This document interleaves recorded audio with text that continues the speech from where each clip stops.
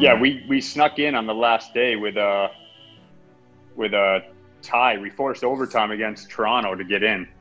With that tie, with that point, we were able to, that secured a playoff spot. But it was the last game. I remember that for sure. I remember that series, we were just trying to find our game and trying to find a way. Their power play was extremely dangerous. So I remember a lot of our efforts were trying to shut down their power play. I remember coming away from meetings and having side meetings. Plecky, I'm sure you did too. Yeah. As part of it, having side meetings of trying to figure out the penalty kill situation because they were so dangerous on the power play. Yeah, it was funny because I remember we always, like, even, 5-6 years later, we always look at that series because they always had the same power play like years after, right? And we always kind of look at the series and we said, well, the way we played against them in the playoffs in 2010, we played so well. And I remember, as I mentioned before, Georgie with Skilsey around the net, it was unbelievable how we were on the same page as a penalty killing unit. We took advantage of momentum, I think, in those, especially this series. Where we had spurts where we were really good, and then other spurts we were able to hold them off. Plekanec moving and holds and threw one on to Camilleri. He scores!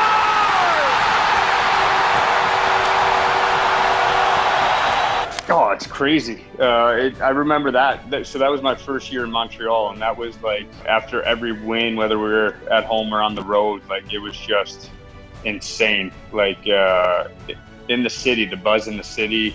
Everything. I think it goes to a whole new level, and until you experience it, like as a Canadian, as a Hab, I don't think you really understand what an unreal atmosphere that is. Coming from New Jersey, which wasn't known for its atmosphere, and then to be in an atmosphere like that, it's just completely different, and home ice advantage is a huge thing. Ladies and gentlemen,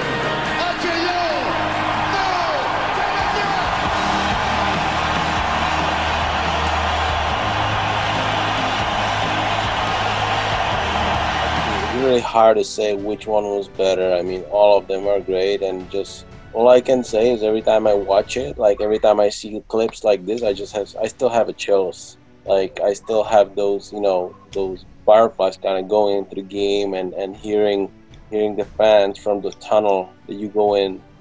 It's you can compare. It's quite experience and something you wanna have as a hockey player. I played in Toronto a little bit, and I mean, I don't know if I can say it, but it's hard to compare. That whole playoffs, I don't think we felt pressure. We were just able to go and play. And so even in a game 7, anything can happen, right? Like it's up in the air, and we had just come back from 3-1. So you lose, they're expected to win. It's no big deal. So our pressure points were different than theirs. And we started this game hot. I think we went up, if my memory is correct, we went up like 3-4-0. And then they battled back a little bit, but we closed it out like towards the end. So we came out in the first period, and I think we scored 3 or 4 goals. So we got a hold of the game real quick. Scott Gomez dealt it in. Finessed across, and a goal by Gionta on the pass by Camilleri. Power play goal. 3-goal lead for Montreal. Those 2 game 7s, winning in Wash and Pitt, beating those 2 teams with the 2 most talented players in the world, especially at that time when they were younger and fresh and everything. It was really special, and the way we did it was unforgettable for sure.